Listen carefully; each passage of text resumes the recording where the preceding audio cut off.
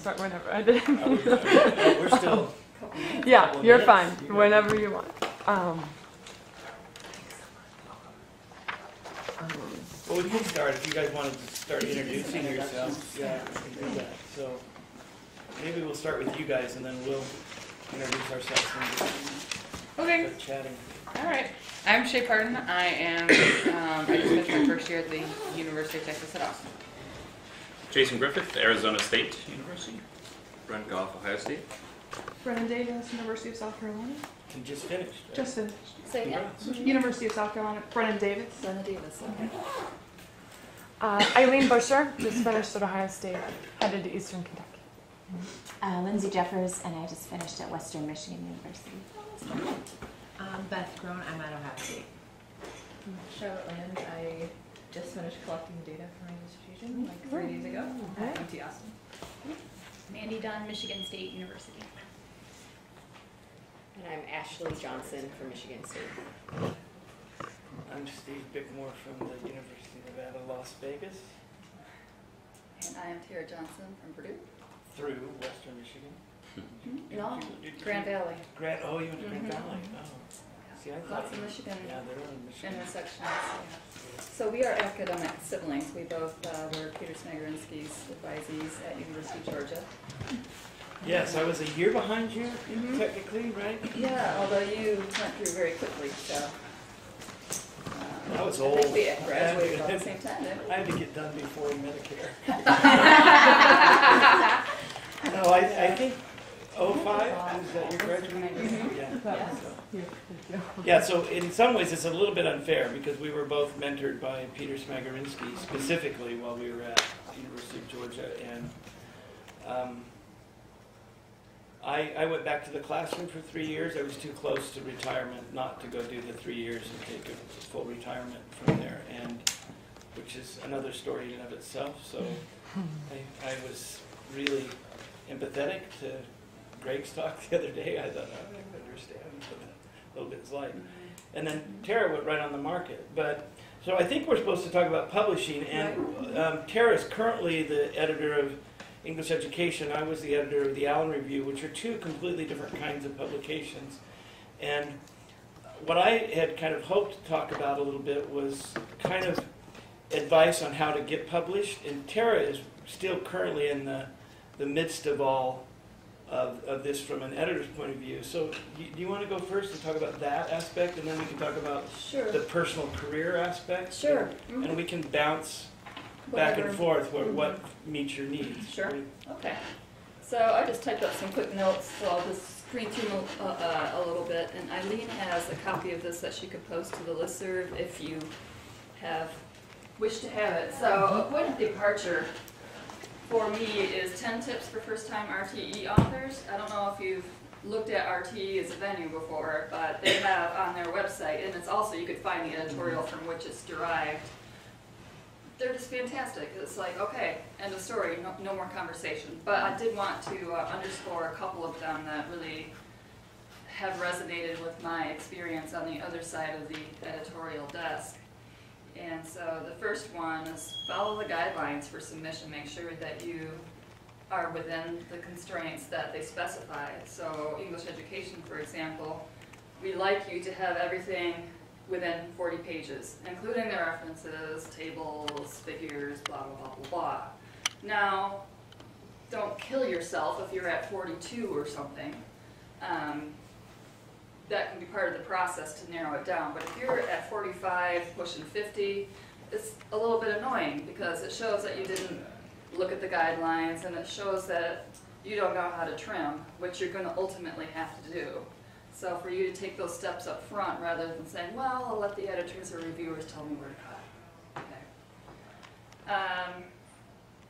Let's see. So and Shay can speak to this too. She's been my editorial assistant for, since we started. I'm in year 3 of a 5-year term. So some that consistently sort of get violated, and sometimes we then have to send them back to the authors or clean them up or something like that. Blinding yourself, like if you cite yourself, make sure that your name isn't in there. or making sure you're using pseudonyms or something like that, and noting that people and place names are pseudonyms, because you don't necessarily know unless you say that's the case for research reports. Using APA.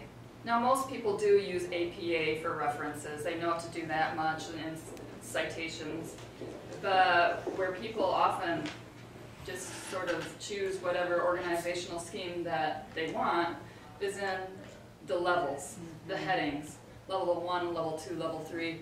Make sure you consult that and actually follow those, because when authors do, it's like, okay, they know what they're doing, versus, yeah, I can follow their organization, but they're not well versed in APA. So little things like that that are easy for you to clean up, or easy for you to consult someone who's really familiar with the formatting. Those are good things to make sure you do. Another thing that's different probably for us than in other journals, APA says put your tables and stuff in separate documents, which does make sense for the stage at which you publish, because when they set the copy, they can't put the tables in the text, so they have to be excerpted and inserted later during the, what's the name for that stage? Typesetting? Typesetting. Yes, typesetting.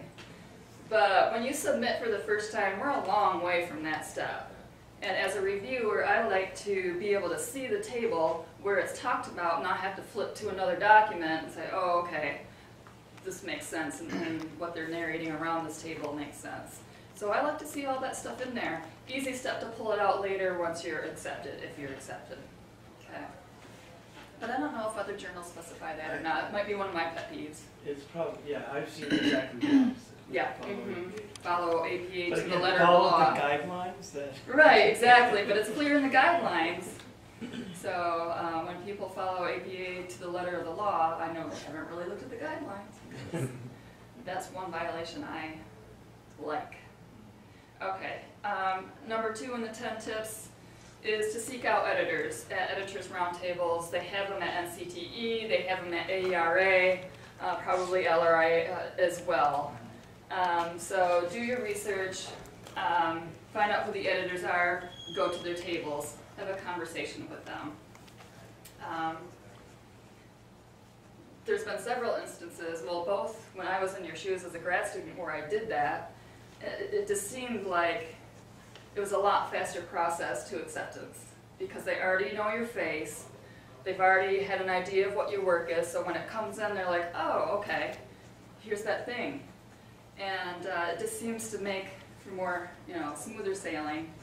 And in the same, now that I'm that person, when people take the effort and the professional step, it's like they know what they're doing, or they've been mentored well to seek me out.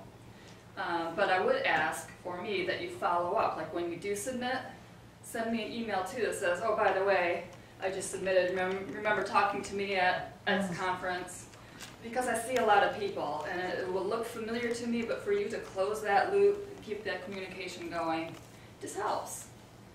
And so even if your manuscript isn't fantastic, I'll already be predisposed to like it, because I will have liked you for making that effort, Okay. Let's see. I cannot use this mouse very well. Okay, number 7 I think is smart, to cite previous articles in the journal. Just shows that you have read the journal, that you're familiar with the people who have published in it, that your contribution probably builds or supports, or maybe challenges some stuff that came before. And chances are when you cite people that have published in there, those might be your reviewers. So keep that in mind too, about how you talk about other people, because they might be reading how you're talking about them. And it doesn't have to be artificial. Like, I certainly wouldn't expect you to stretch your work just to fit something that's in the journal. But that might be an indication to you too that, hey, none of these folks are really in my area of scholarship, then maybe that's not the right journal for you. It might not be the right fit. Not to say that I'm really, I'm mindful of being too incestuous with a journal, Like there's only a core group of people that that we publish, or whose academic relatives we publish. So I'm trying to open up English education to be much more inclusive in that respect. But still, I notice, especially if it's recent issues, like ones that I have actually put out there, I know that they've probably read it, you know? Makes a difference. Okay, one way in the mouse. Okay, the last one from the 10 tips that I wanted to focus on is writing clearly. Right now, I'm getting so many manuscripts that I'm not as inclined as I was in the first year of my tenure to be patient and try to see, okay, this has potential, and I see where they're going with this. It just needs a lot of work. And whereas before I might have been inclined to support the author in doing that work, now there's too many others that don't need that much work. And so from a practical standpoint, it's got to send you somewhere else. Okay. So if you're not a natural, if your gift isn't writing, get in a writing group and make sure you're bouncing your work. I know it's hard to let it go and to get other people's critique on it, but I think it's really valuable. And Steve, during our experience, we developed writing groups. Some were formalized through actual classes in writing, but yeah, really productive spaces, just to get a different perspective.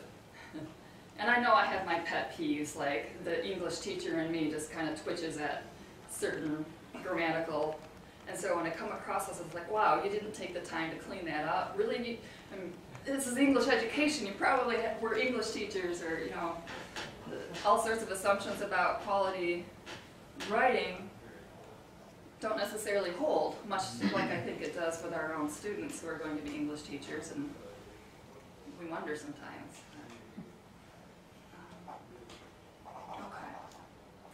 Okay, so in addition to those 4 from the 10, a couple to add, just these 3 here. First one, this is probably fairly common from folks in your space, is you've just written a dissertation and you want like a flagship piece coming out of that dissertation that really is your entire dissertation condensed into a 40-page article. And when you do that, then you sacrifice analysis and depth, because you have to spend all that time on methodology and theoretical framework and so on. But there's a balance there, because you want to zero in and focus on a piece of the puzzle, but that piece is going to have to stand on its own, and that piece was part of a larger thing. So how much do you say about the larger thing before you focus in on the piece? And the piece that's often missing in that step in our manuscripts is, how do you go from the overall data collection analysis process to zeroing in on that piece? Like, that step is often missing, and the overarching stuff may really have little to do with how you pulled out this particular piece that you're using, that it's focusing on. Does that make sense? So that's tricky. I don't have a silver bullet for that, but that's just something that you have to be mindful of as you're deciding how you're going to piece up your dissertation. Okay. This next one I know is hard. It's hard to get a rejection and not feel like it's personal, right? But lately, especially with the journal, it's not about you necessarily. So in English education, we get about new manuscripts a week. So you multiply that by 52 weeks, about 100 manuscripts a year. And of those, we publish 4 issues, but one of those 4 is a themed issue where it's already pre-packaged.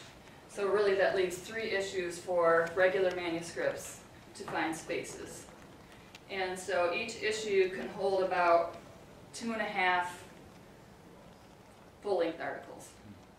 So I might, in one issue, do 2, and the next do 3, or something like that, in order to stay within my page constraints for the year.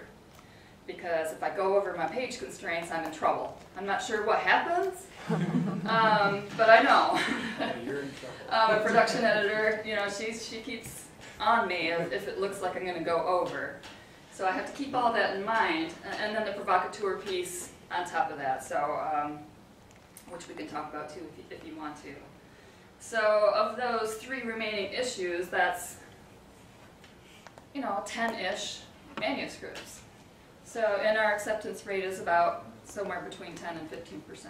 It's been under 10 before. So you think of those 100 manuscripts coming in, and knowing that your chances, if you get a revise and resubmit, that's really a good thing. And it's not necessarily a bad thing if it's a rejection, because I'm already thinking about how many issues I have left in my term, and I already know which ones I have in the pipeline that are almost ready to go, and there's not, frankly, a whole lot of space left right now. So, so it might not be about you, it might be about limitations of the journal, or direction of the journal. Like maybe your research just isn't aligned with the direction the journal is going in. Maybe the next set of editors are going to be in sync with you, and that'll be a better venue for you. Okay.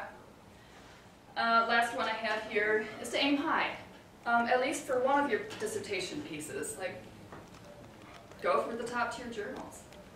But your odds aren't really great there. Like, if you go into TCR or RTE or Harvard Ed Review or whatever, don't put all your eggs in that basket. Don't be too elitist about mid-tier journals, where at least you're going to start getting volume and numbers of publications, and some places matter more than the venues that they're in. Of course, it's always a balance. But, so say you get a revise and resubmit from me, yeah, you can choose to revise and resubmit, but your effort might be better focused to take the advice from the reviewers and go somewhere else where it's going to be a sure thing. Rather than probably 2 or 3 steps and then no guarantees if you stick with English Ed.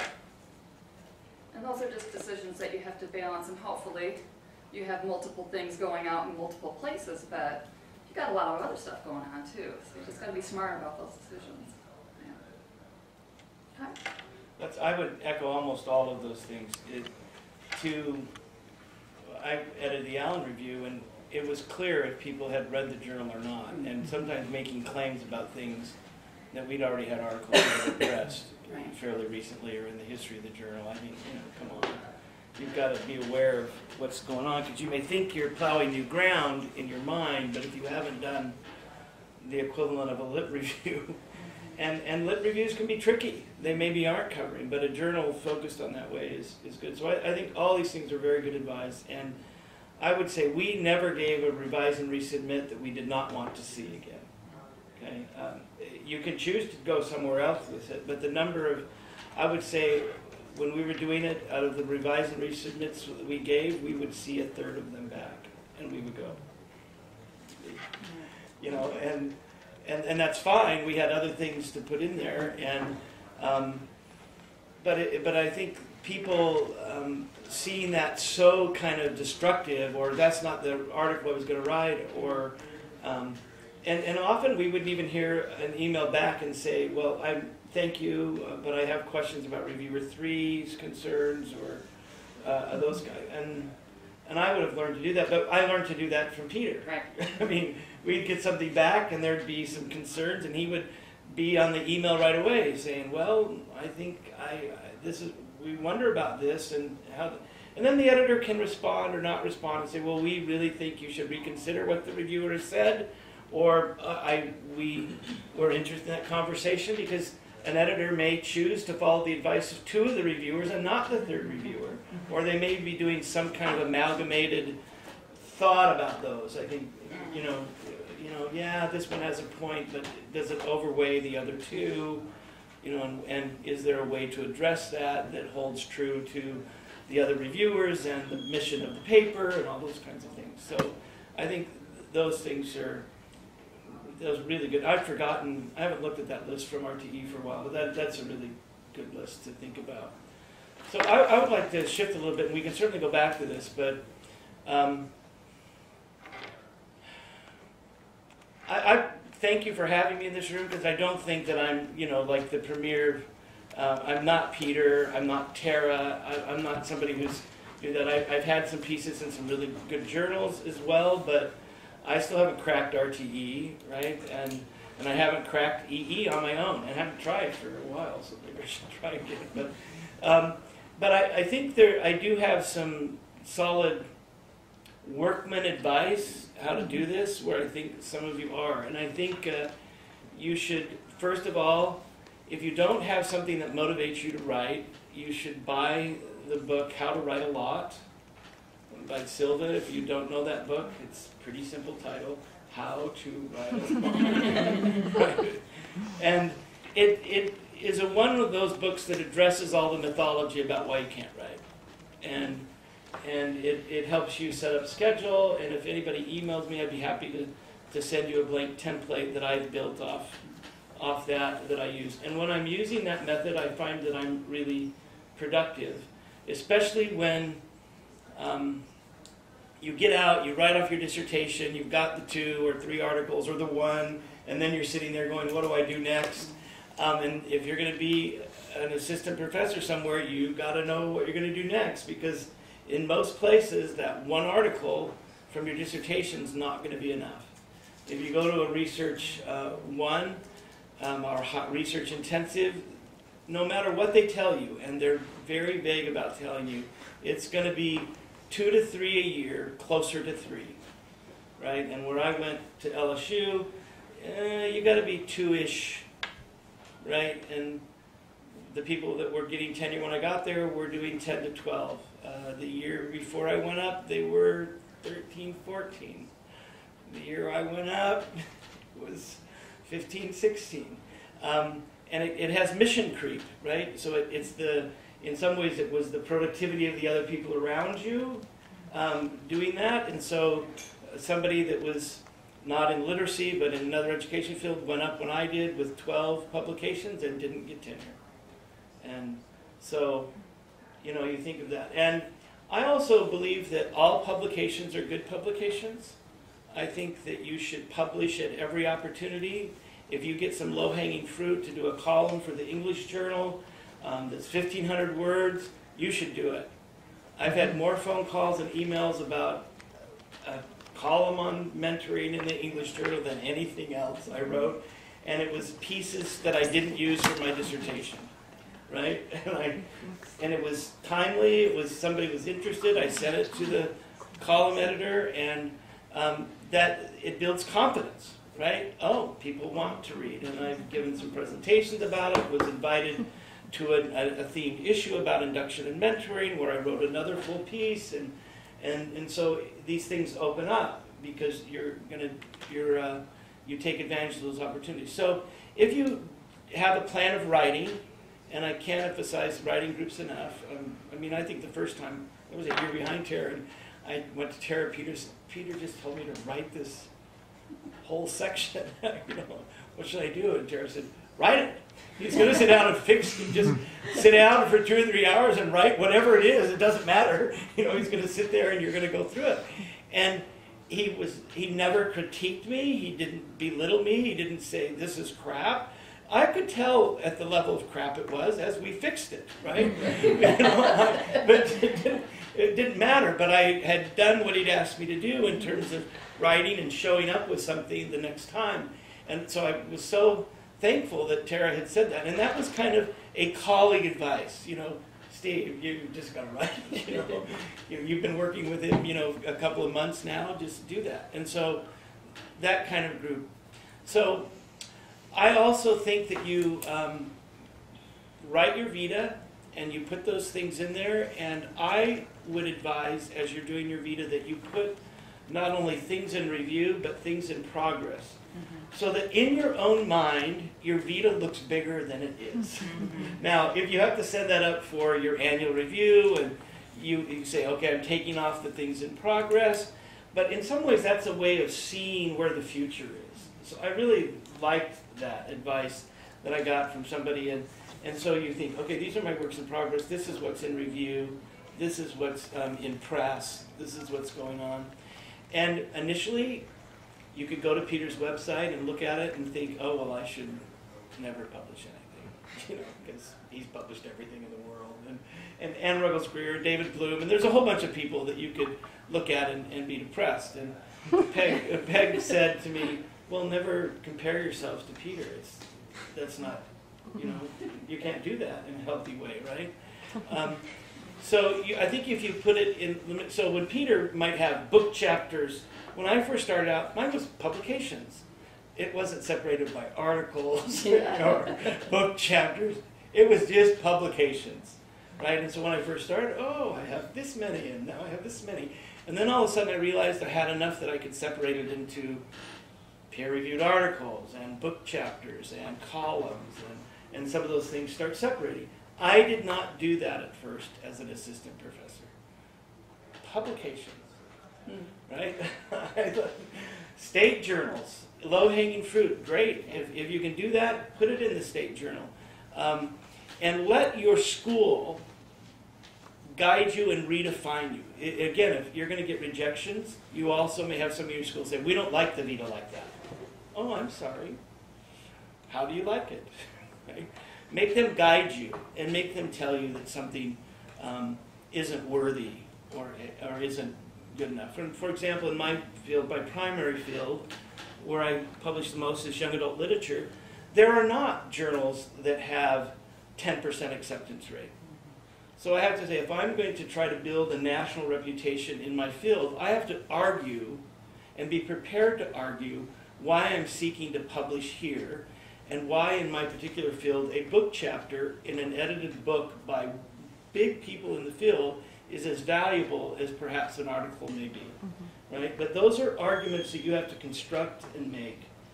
Some of you in English Ed may land in an English department where they view the monograph book, the single author book, as the end-all of all the world. But they may have a tradition of folklorists or film studies people who publish in the article vein. And you might have to argue that your trajectory in article-driven research is going to look more like the folklorists or the popular culture people. And then they think, oh, okay. So at LSU, when I was there first, where I got tenure, they were perfectly fine with that argument. Because I had a double home, which is neurotic, right, in ed and English. But you had to kind of define yourself in those initial meetings with your chair or other things. So I think you're doing more work than just publishing.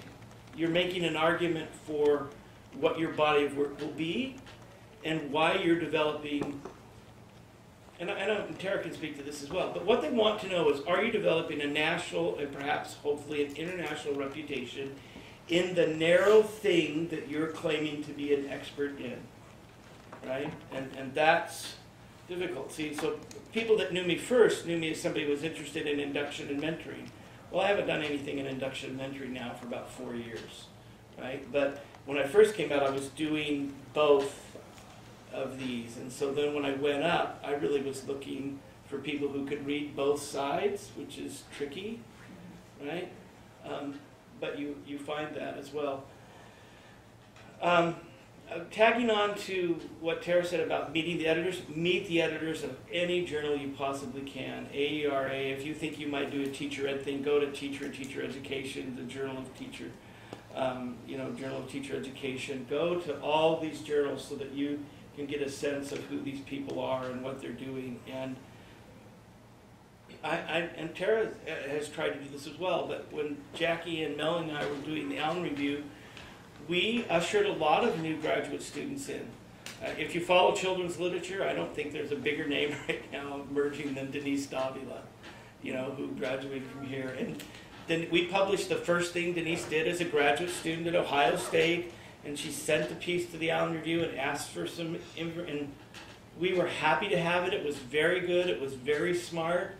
And we gave her some suggestions and published it early on, right? And so we were happy to see it. Now I'm thrilled to be your colleague at UNLV. So it's like these things come around, right? I said, when they said, we just hired Denise, I thought, okay, where do I sign? Thank you. I'll be happy to be there. So those are kind of the things I think about. Have a plan where you write regularly. And again, if anybody emails me, and I'll be happy to write it on the board. have the plan, grab the low-hanging fruit while you're still trying to aim high. I think that, and then do the things that build your confidence. Build that vita in a way that lets you know where your work is. Jackie had a really good habit, which I think is still good. She, on the back of her door, has the next 10 things she's working on. 10 things, right? And so she closes her door to go to work, and when she leaves her office, there are the 10 things, right? Shaming. She writes notes on them and does all that. And I went back for 3 years, and so when I had some things that I worked on, and I published the year before I went on the market again. But for the first 2 years, it was very hard to think about publishing as a classroom teacher again. It was very difficult. But I had a goal to put 8 things out the first year, and I got 6 things out. And of those 6, 4 got published within the first year.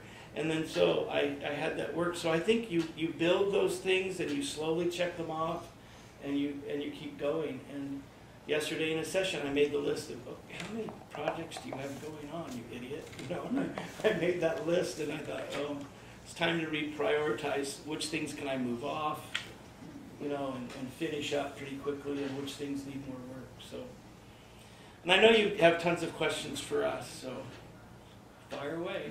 Yeah. So I'm hearing missing key pieces of the lit review, not reading the specific journal. There were a couple things that I wrote down, but what are some other common pitfalls? Like you're reviewing, and like, you know, what are some easy red flags then? Coherence. Like sometimes the theoretical framework is divorced from the methods, is divorced from the findings. Now, sometimes people do it differently, where they just straightforwardly report the findings and then weave it all together in sort of a conclusions type section. And some folks weave it throughout, where the findings, the analysis is really pretty, that's the bulk of it right there, rather than holding off to the end to kind of piece it all together. So I think both can be successful. My preference is for the weaving throughout, where I'm constantly being reminded that there's a connection here. And because otherwise I'm thinking, oh, I wonder where they're going to go with this, and I have to wait till the conclusion to see whether or not you're making the same connection that I'm thinking you should be. And so I like to see it throughout, but some people don't. Yeah, and it depends. If you're a great writer, it's easier to weave that through. If you're the idiot child like me, it might be more. I come from a really strong lit tradition. My master's was in lit, and so I tend to do look at, like, mine's a critical lit analysis. Is probably why I've just drifted to young adult literature in some ways. But I think that's true too. But I think there's little things like, if there's double spacing after every period and you want single spacing, do some find and replace all. I tell everybody, read every article and highlight every damn LY word. Do you need it? You probably don't, right? And that's a way of forcing your mind to look closely at a sentence you've looked at 100 times to say, is this really saying what I want to say? I also highly recommend that you do a final, and maybe not even a final read, when you're stuck, read. Change it to a font that you don't use. If you type in Times New Roman, change it to Garmond and change it to 14 and read it again, because it will do 2 things. It'll change where the lines end, it'll change where the pages end, and all of a sudden you're reading it as if it's not your work in a new way. And I think it does really interesting. And so I'm talking about the guy who thinks he's a crap writer, right? I know I taught students in high school that were much better writers than I was, and so it was very intimidating. You know, if you ever get Bob Fetcho in a lesson, he can tell you the first paper I wrote and what I wrote near the end. He can say, well, okay, he made some progress, and maybe significant progress from year 1 to year 3. So I think those kinds of tricks where you're playing with your intellect, you say, I know this, I can't possibly read it again new. Well, you can.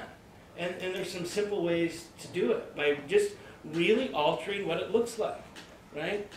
So I think that's helpful. If you know that you tend to have, as you're throwing words on the page, words you use all the time, and you know those, it might be interesting to keep a word bank and then search for those, right? You can do it. The other thing is, I like this one, and my wife and I had a paper where we needed to get down a page because it was teacher education, and you had to be exactly, I mean, it was clear. If you were not in their guidelines, they weren't taken, right? And so we had to cut a line from every page. That's a really good exercise as well. Because I think almost every manuscript, by saying, okay, there's 30 pages, I'm going to cut a line from every page. And that doesn't mean you just randomly take a line. It means you edit everything in that page so that a line disappears, right? That was a really early on for the two of us. We were in graduate school, and it was before we wrote our dissertation. One of the most instructive practices we did to do that edit, because we had to, again, look at it side by side, married, trying not to get divorced as we read through this article, right? And doing that. But you can do that with a writing partner, or you can do it alone. And so those nuts and bolts about how to make your writing stronger or the article stronger, then you're going to attend to some of the language, grammar things. You're going to say, oh, yeah, there is a lot of passive here, and how did I do that, right? Well, you did it because you're a writer and you draft, and most of you believe in the writing process, and what we don't have as much fun with is that revision process. But simply do some of those things. You know, where's passive in here? I also like to hunt for to-be verbs. Oh, really? I have those. Because following to-be verbs is often passive construction. And you think, oh, I don't write in passive. Well, I bet most of you could edit almost everything you've done and find something that you could tighten that way. So for me, as somebody who is not a confident academic writer, I do those kinds of things and frequently. And I think I have strong voice, which is the strength, but I don't have strong real grasp of a theoretical frame in the social sciences. I'm much stronger in the literary venue of those things, so that's more difficult for me. So I have to constantly think about that. But those are, I think that's how you get published, is notifying your strengths and weaknesses and addressing what you have to do to make those stronger. So when I have people read things, I'm reading for the things, asking them to read for the things Tara was talking about. How does my theoretical frame match what I'm doing here? Right? And have I lost it? Right? And then readers can respond.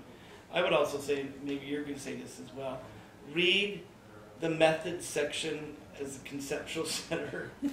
I think reading Peter's article about in written communication, is that what it was in, I think? Mm-hmm. Yeah. The method center, yeah, the method center is epicenter. So I think that's even mentioned in the 10 tips yeah, I think so. somewhere. It's pretty much a staple. I think one of the things that we also often talk about is like, there is a lot of time spent on theoretical framework, and not necessarily like time sitting and working on it, but like time talking about it.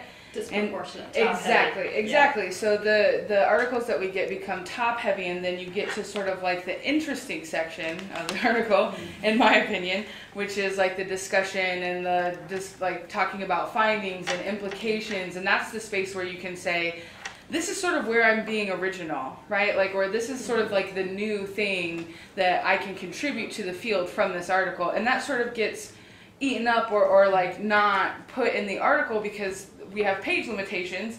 And so if you spend all this, page time on talking about and setting up your theoretical framework, and then you get to the discussion section and you're not really saying anything new, it kind of leaves us like, what am I supposed to do? Like, what am I supposed to walk away with from this? And I think we focus on the theoretical framework because we spend a lot of time trying to understand like how it's supposed to set the foundation for what we're about to discuss, which I think is important. But I think that one of the things that I try to work on when I'm thinking about writing is being as concise in that as possible, like getting out everything that I need to get out in order for like my findings and stuff to make sense and seem worthwhile. But at the same time, not making it so drawn out and top heavy that when I get to the end, I don't have any page left to talk about how my work matters to the field.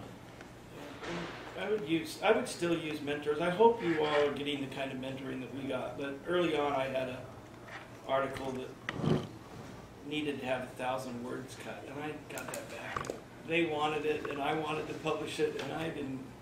So I emailed Peter.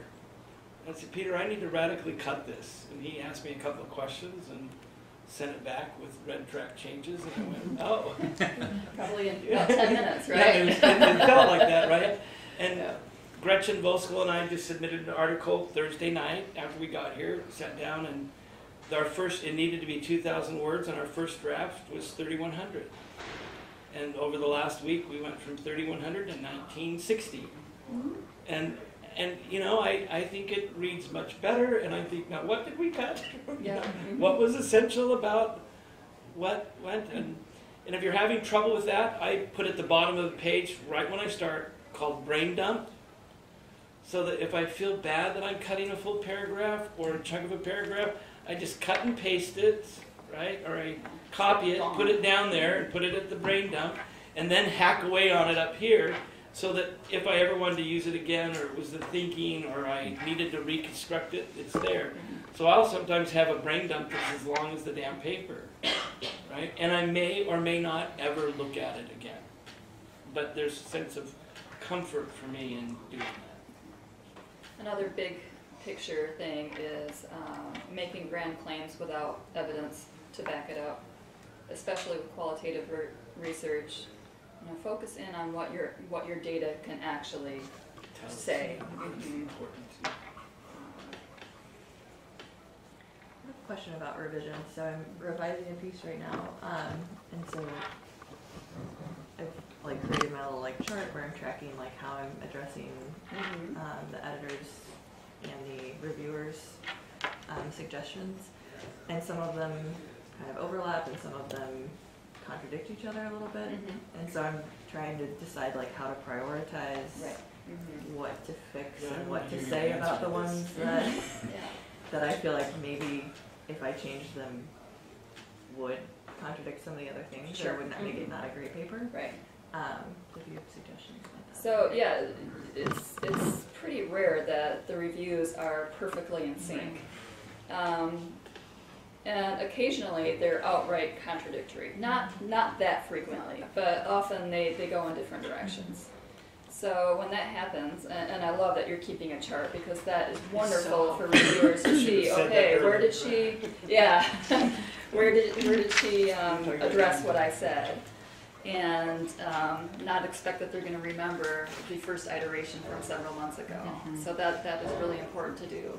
But you have some discretion there to say, well, I considered this, but I went in this direction because. Where it doesn't say, well, that was shitty advice, so that's why I did this. But if you're ever in doubt, ask the editor. These two things seem to fight each other. I don't want to, end up with a worse iteration trying to do both of them, and they should be able to give you some guidance if they haven't done so already. Like sometimes when I get contradictory reviews, I say, well, you might want to go and make sure you go in this direction, and that sort of imply that the other thing is not so important. Right.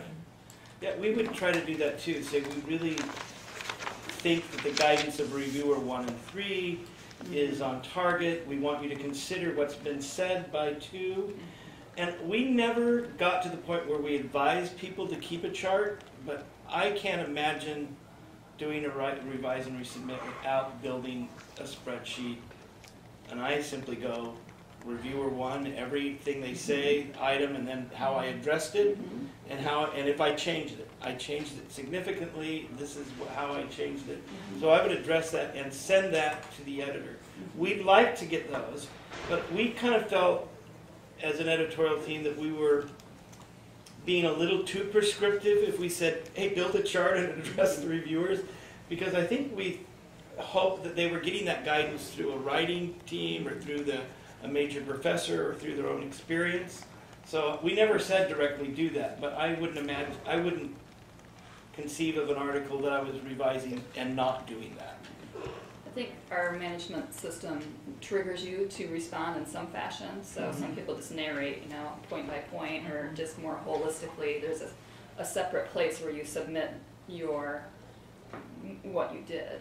But charts, we get charts sometimes, and it's just so neat and easy to follow To along. see what they've done. I think you help yourself make the argument, and you can help the editor see how you've attended to a controversial issue. Right. Peter, when we were working with, I was working with Peter, and he had done an independent article, and it had been rejected. And one of the advice was that this author should really consult the work of Peter Smagger's. And Peter had been doing something that he was trying to go out of his box, right? And do something radically. And he goes, I've consulted with him. And you'd think the editor probably just chuckled as he sent that back, right? But Peter then had to wrestle with how he hadn't made a transition from his theoretical frame to what he was doing differently, right? And he did, and I think it eventually got published. But that's so even people who are really, well versed in the field, can get advice that can be a little unsettling, right? To do that, you should really advise yourself. I will say though that when you get contradictory reviews, as an editor, when I have contradictory ones, I'm careful not to say follow one but not two, because reviewers are hard to come by. Good reviewers are hard to come by. So I certainly don't want to offend a reviewer by saying, don't follow that advice. So some of that, if it's ambiguous and you want some clarity needs to happen in a subsequent conversation, like I won't necessarily spell it out to you for that diplomatic reason. Yeah.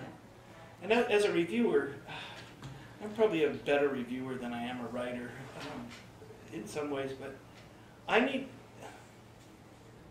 it drives me wild if you pretended to do a methodology and I can't see it.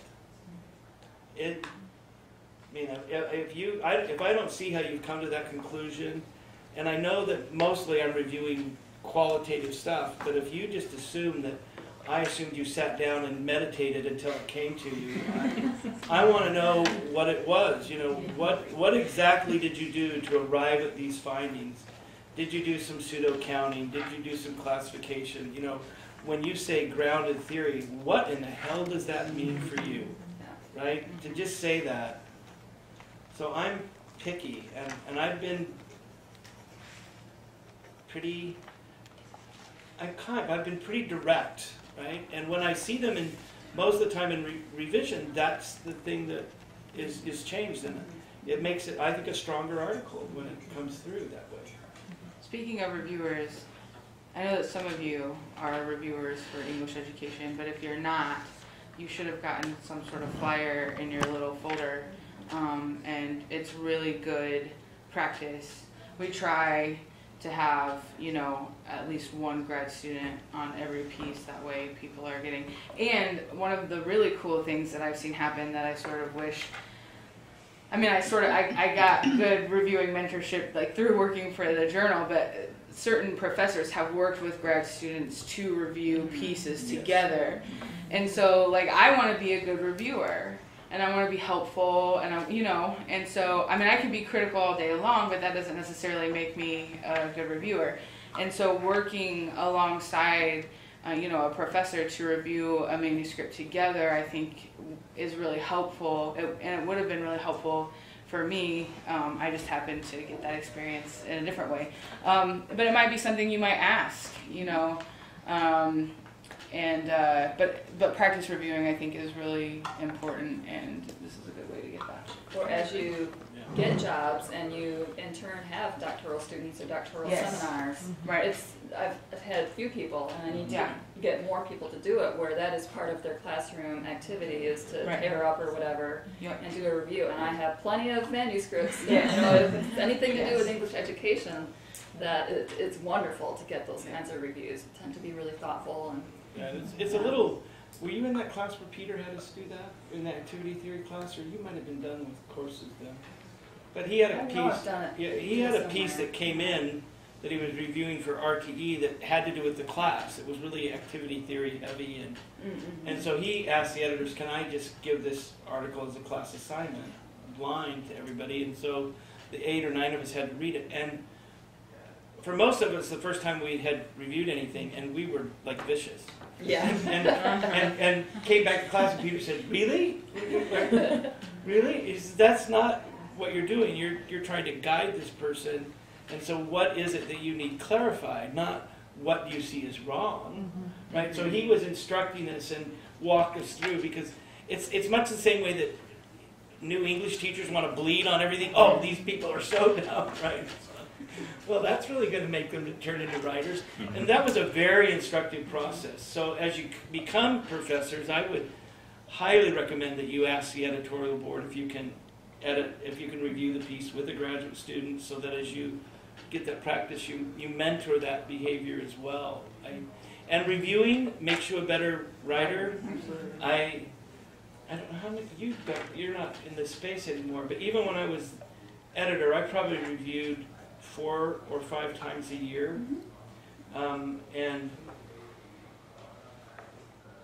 I'll review anything the Allen Review sends me, because I still have a sense of that, and so I probably review 6 or 7 things a year, and I review for you guys occasionally, but I'm also in the Journal of Teacher Ed in their regular rotation, and sometimes I don't know that I'm the most helpful reviewer for them, because I'm not in that wheelhouse anymore, but they keep sending them to me. And I assume that if I screwed up, Jane would say, "Don't send it to that idiot." I didn't know this before, and I don't know if this is something everybody knows, and I just didn't, but when I started becoming an editorial assistant for RTE and like dealing with the review process, I realized that like when you volunteer to be a reviewer, then you get to see the whole process from the inside, because at RTE, when you see all the other reviews, when it's completed, you see the editor letter to the author. If they revise and resubmit, they send it back. You see the chart that the author sends in.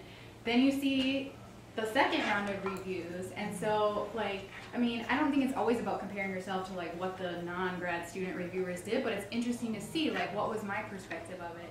And now that all the reviews are complete, what did the other 2 reviewers say, and then how did that translate into the letter? And then like I'm always looking to see like, okay, in the editor's letter, what did they say about my feedback? How was it woven into the letter? And I just feel like I don't know why I didn't know that was something that you could be part of when you were a reviewer, because I didn't realize that all got shared. But And not every journal will do that, but many more. I don't know which are ones doing do and that. don't, You but guys are RTE pretty does. open with yours, right? Yeah, same system. Editorial manager. Yeah, editorial manager is the one that it's kind of set up like that automatically. So, like if you go on journal websites, it'll say what their system is. So that's a pretty common one. Thinking about reviewers too, so I know there's on a lot of them there's this space when you submit to like suggest reviewers, which maybe someday I will feel comfortable saying like, yeah, this person should read my work. I'm smart like that.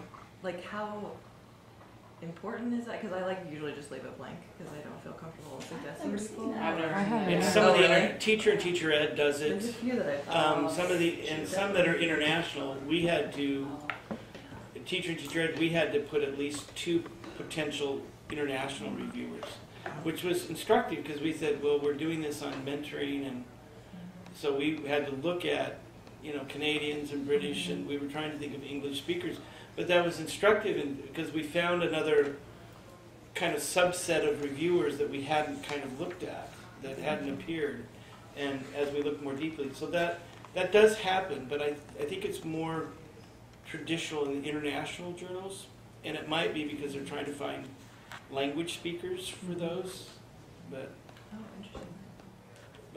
I'd love it when people do that, because I have to do reviewer assignments, and if we get a lot of people who are not available, it's just really helpful to know someone else maybe that we could ask that we didn't think of. I mean, I don't know if that's just a practical thing and I'm just always relieved. We don't have like a specific section, but sometimes people do it of their own accord. They'll be like, I'm declining this for this reason, like, I just had a baby or something. And then they'll be like, but this person could do it. And I'm always like, thank you so much. So I wouldn't feel super hesitant because sometimes it's very, I'm sure you experience this, it's very difficult to find reviewers. And when you have people who are not available, then you kind of are back to square one. So I would just encourage you to just, I mean, I Go for it. Any advice on cover letters? Or if nobody cares about them? We don't require them, so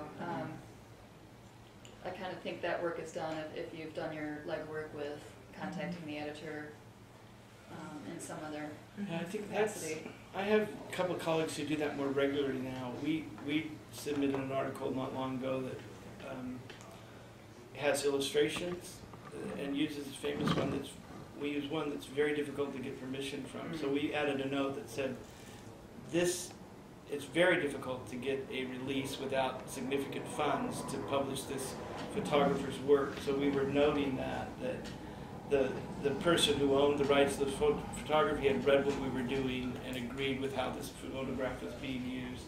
So we added that note, and I hadn't done a lot of that previously, but in that case, that seemed to make sense as a message, because the editors may not be aware that this is a difficult photograph to get, or that it's not used in the public domain very often, right? So I think it just depends on the circumstances of what's happening.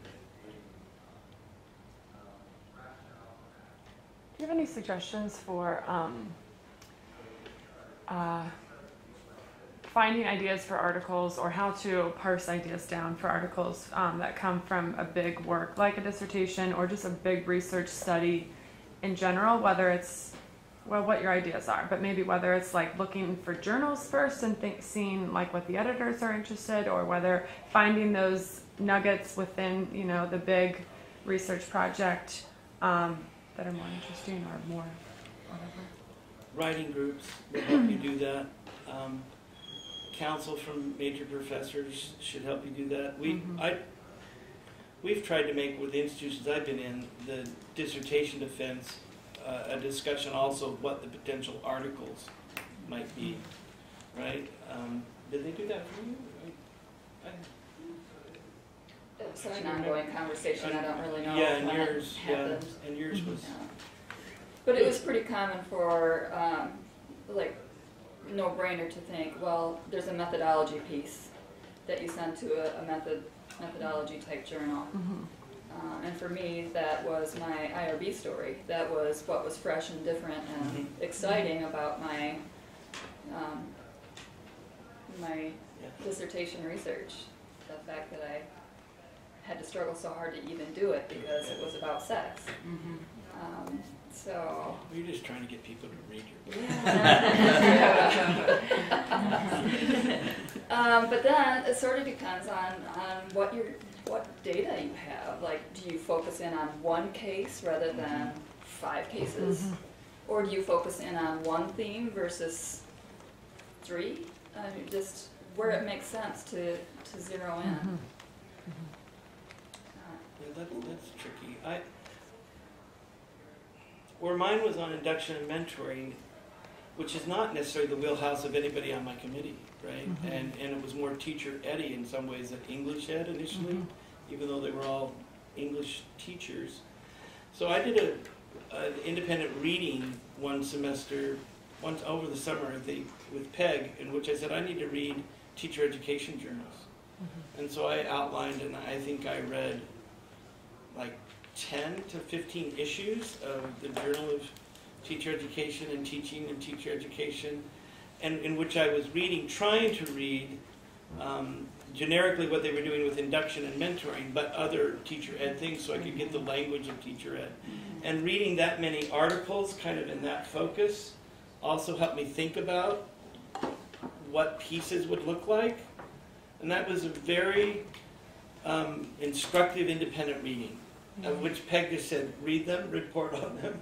You know, I didn't have to do anything, I have to write a paper, but at some point I think your professors have to trust you to do your independent work, right? And having that independent space to do it was really, for me, helpful. And thinking about different venues, different kinds of audiences too. Like what you would write for RTE is going to look very different from what a practitioner journal that you would write for EJ. So you can piece it up that way too. or theoretical framework, like some of the studies that I did, like I would focus in on gender stuff going on rather than everything. And so just taking that slice of it. How different so like as you're reporting on similar data, like how different does it have to be really to be a new publication? Does that make sense? So, like, It does. Well, if it's the same journal, probably significantly different, but if it's two journals that have very different audiences, then I think it potentially could be fairly similar. Yeah, the rule of thumb that I heard is that you shouldn't reuse more than 20% of an article, right? And maybe it's your methodology that is not going to change, perhaps, right? So the methods or the theoretical frame might change, but there might be, with 20%, it might be the obligation, since it may have been a couple of years, to re-look at the literature, right? What are the new things in the last little while? I've sat recently on 2 or 3 committees that do induction and mentoring work again, and I thought, oh, it's interesting to see your own work categorized in a new wave of things, and you thought, oh, I didn't know that. I haven't been there, but it was interesting to see how I'm behind, right? And so I'm reading this it's very instructive to read the lit review of these students who are doing that work in teacher education again. But I would say that. Also look at somebody like, Linda Darling Hammond is a really good example, I think, of somebody who has the 3-page piece, the 15-page piece, and the research article. And they're really the same study, but they're for 3 distinct audiences. This is how the practitioner reads. This is what maybe the policymakers are going to read, and this is what the research community needs to read. And so I think finding some big name like that who is doing that and looking at that, I think maybe David Kennedy, Django Paris, I mean some of those people that are prolific and seeing where they are in common places or the practitioner pieces versus the other, I think that would be good. And then there's other people that we could sit here and think about or that are doing that as well. All right. What? Thank you very much. Thank you.